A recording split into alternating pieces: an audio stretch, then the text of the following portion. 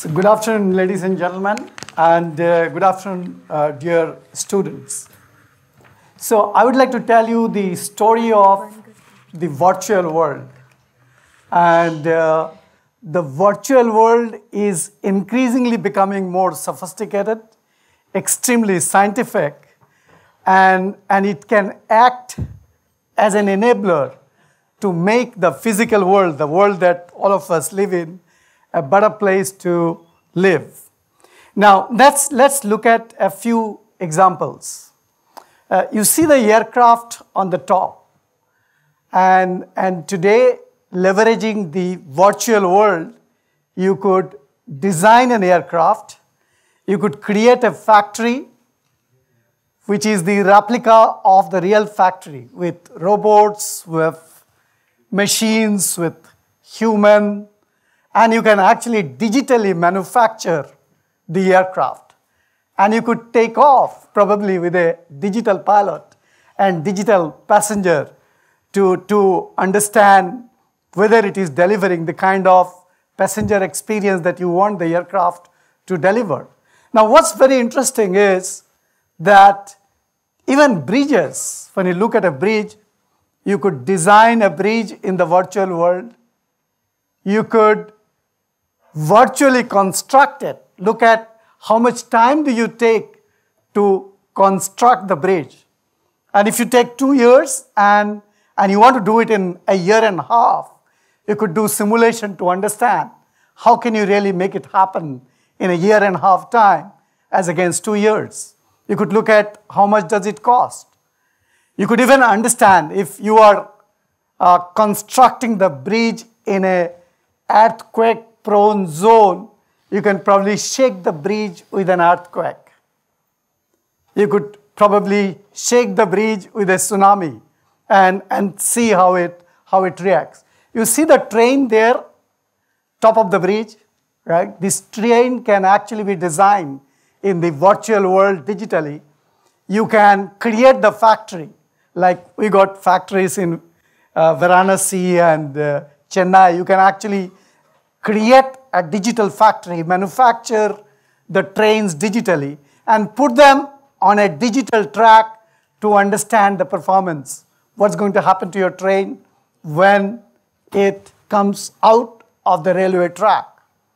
If you see the next example, which is this ship, it's a luxurious ship.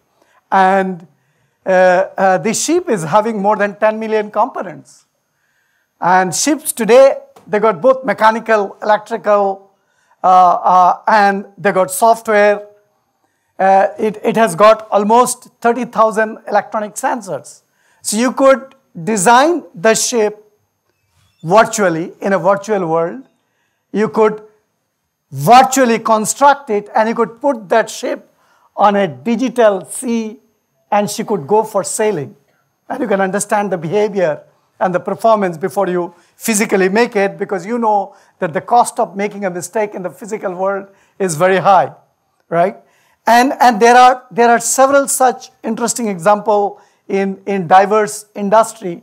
And I would like to share with you now that if you look at our country, there are large number of infrastructure projects going on, not only in India, in all emerging economies and even in developed countries.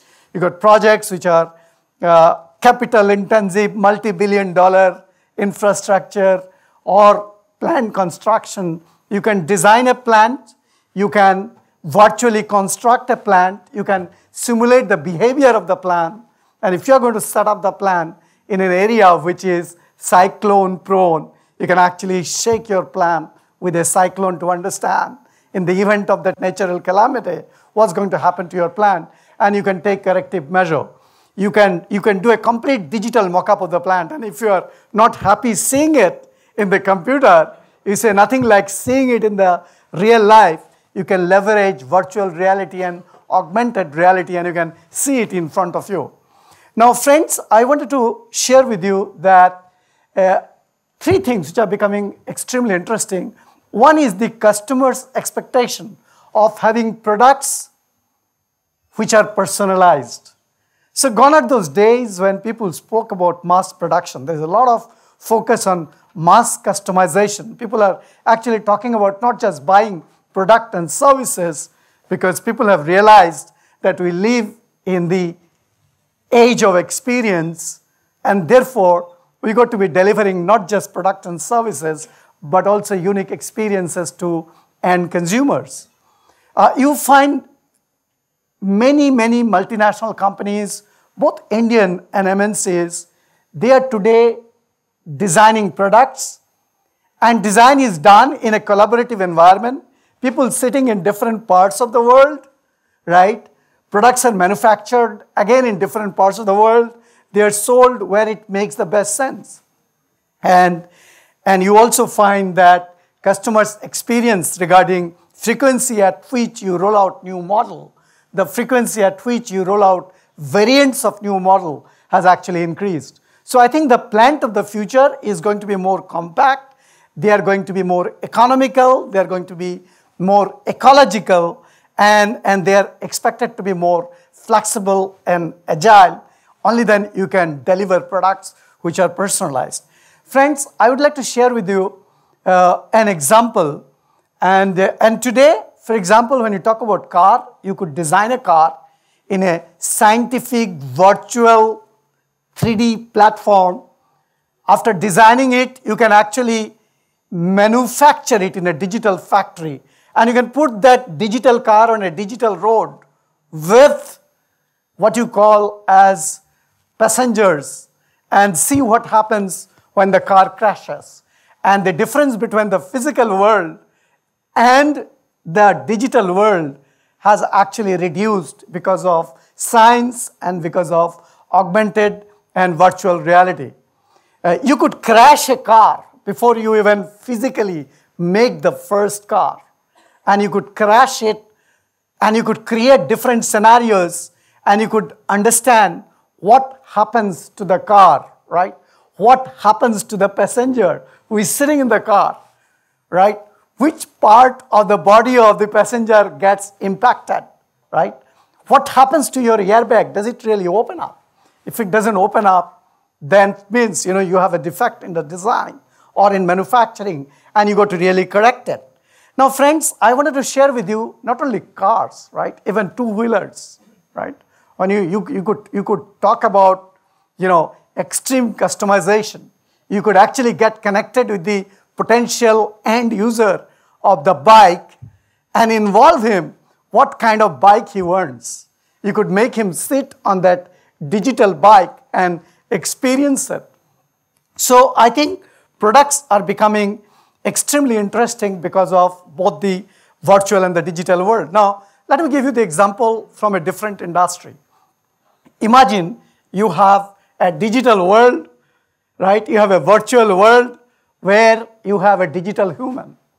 Imagine you are inducing digital cancerous tissue to simulate a digital cancer patient, to study the propagation, the phenomenon of propagation of cancer, comparing it with a physical cancer patient. Imagine inducing a digital drug into the digital patient to understand, can you really stop the propagation? And you could do it before even the drug is manufactured. After all, a drug is a formula. And I think days are not far off where you're going to see this personalized medical treatment making huge contribution, right? Concepts like virtual drug program or in silico drug design is becoming increasingly interesting. Manufacturing a drug virtually, right? Understanding the intricacies related to actual manufacturing of the drug, which you have validated and experimented and studied in the virtual environment about the impact and benefit.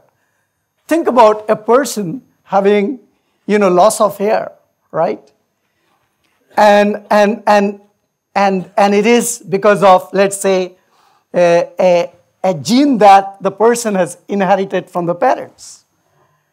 Now, you could think of, and that gene would start doing stuff which is not good for your hair, right? Would probably be expressed into a protein which will be responsible for your hair loss. You can then think of discovering a molecule which will modulate and give lessons to that protein such that the deceased protein does not misbehave and you don't lose hair. Friends, I would like to share with you that learning is another area, I think education, right?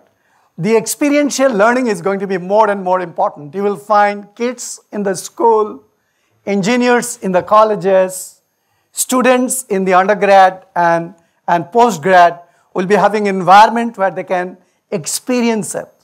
Learning about a factory and a product versus, right, using augmented and virtual reality, looking at a real factory as if it's a real factory and understanding, interacting, learning. I think learning can become a much bigger fun than how it is in many institutions.